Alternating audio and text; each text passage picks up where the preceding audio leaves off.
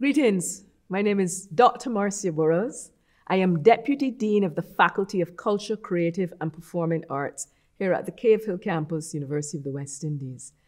Welcome and happy second CARICOM-Africa Day. In December, I'm going to Ghana to discuss the very topic that we are discussing here in this set of musings, as I've been told they'll be called. The continuing connections between CARICOM and Africa, the continent.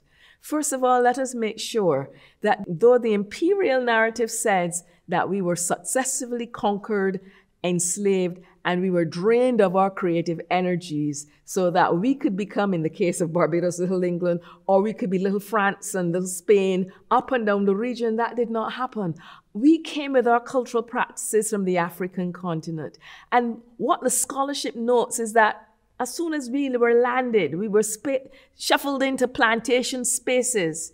They note that the Africans would go and cut down trees. Why are they cutting down trees? They want to create that sonic remembrance. They want to build drums. They want to play drums. They want that sonic reconnection to Africa, the space that we were forced to leave. Then we notice that they're gathering beads and gathering wood, things that have rattles in them. Why? Again, that sonic and visual reconnection to the space of the continent of Africa, performing the very practices that were practiced for generation upon generations in Africa.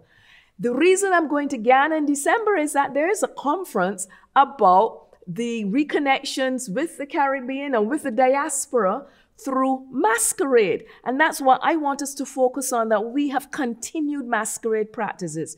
We have re-energized them. Camel Bratha would say we have creolized them using what we found here with our memories of what was there. And we have recreated Africa in the Caribbean. We are African. We cannot help it. We speak our languages, we dance, we sing, we drum, we recreate that sonic connection. The key thing to remember is this. Through a process of intense colonization for almost 400 years, we in the Caribbean were also made to be acquainted with practices of Europe, Eurocentric norms, whether coming from Britain, Spain, France, the Danes, the Danish islands. We were made to know them. We then creolized them. We took from them what we needed and we mixed them and recreated them. So that now our traditional masquerade in spaces such as St. Lucia in Barbados, across the Eastern Caribbean, feature banana leaves because bananas became an important geographic and economic earner for many of our countries.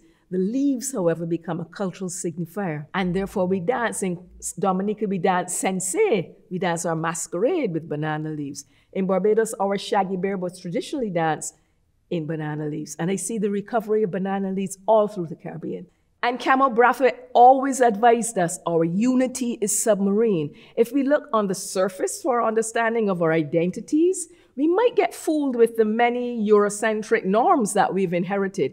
The tangible culture of the Caribbean tends to portray Europe, our parliament buildings, our forts, our castles. But if you look beneath, what we eke out from the submarine, the reality that Camel speaks of, that's where a number of our energies, our creative and artistic energies lie beneath and come to the surface through our masquerade, through our dance, our music, our song.